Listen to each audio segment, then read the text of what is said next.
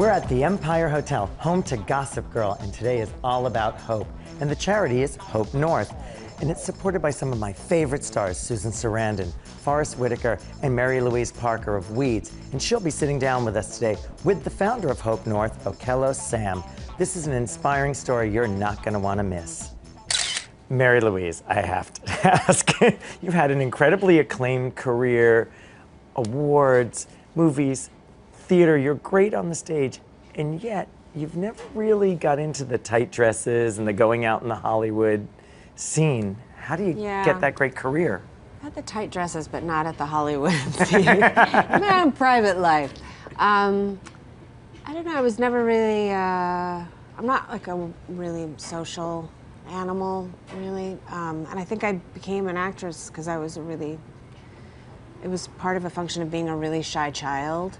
And it was a way that I could speak to people, and a way that I could communicate that was easier for me, that felt good and just felt natural. So I think some actors are like that. I've known some actors who are not as like social, and they're just more comfortable on stage. Well, I noticed it the other night. It was so funny, and I feel your pain in asking for money, but it was so interesting. Here's someone who's brilliant on stage, and then with a small group of 25, 30 people, which you knew a lot of people in the room, you were looking at the floor when you spoke about the organization. You were so passionate, but you like had to look down. If I want to get the words out, I have to look at the ground, because yeah, it's hard for me to address a group of people sometimes just as myself. You've been able to use your career now to follow the things that really seem to interest your heart, your passions. I was thinking the other day, like, there's really no point in having money or having any sort of notoriety whatsoever if you can't, like, rush in and try to help fix something at some moment. And, you know, what comes along with it is a lot of people are deeply suspicious of you or cynical about it, but it doesn't matter to me if it leads to something, if it leads to somebody getting financial support or a cause getting attention. I don't care if people sort of make fun of me a little bit, as long as I don't have to hear it. You did something extraordinary. You have a son, but you adopted a little girl on your own from Ethiopia.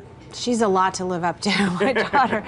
She's incredible, and I didn't suspect that I would be single. It's not something that you predict, and I didn't know if it would be too hard, and then I thought, well, I can't not do it because it's going to be too hard, and it is too hard sometimes, but there's no way I could have not done it.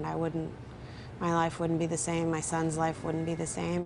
Well, you've had a big adoption recently, Okello, and about 250 children in Uganda. And you're a bit of a star in Uganda as well, huh?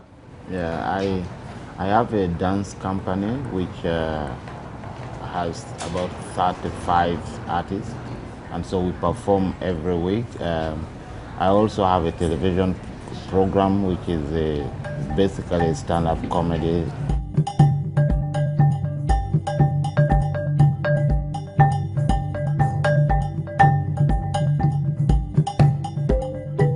My friend Susan Sarandon had already become involved with him, and we together put on a benefit last year at her ping pong club, and it was a lot of fun. And we did, you know, we helped raise some money for the school, and I just sort of became really passionate about what he's doing and the work he's doing and him as a person. Tell us about the work that you're doing at Hope North.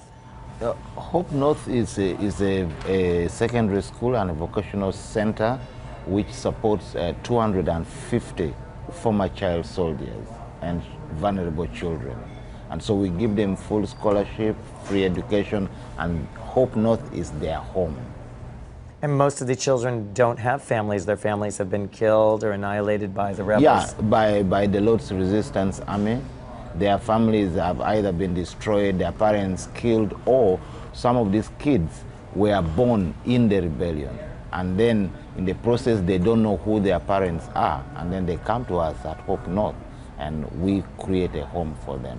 And Forrest Whitaker is very involved in Hope North. How did he become involved with it?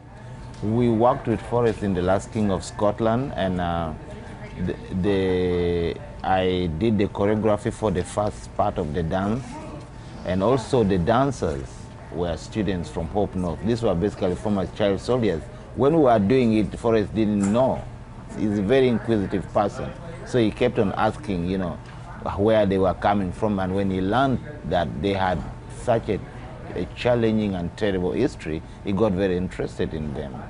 And I feel very blessed, and I think the children are very blessed by the fact that, you know, they have people like Forrest Whitaker supporting them, Susan Sarandon, and of course, Mary Louise.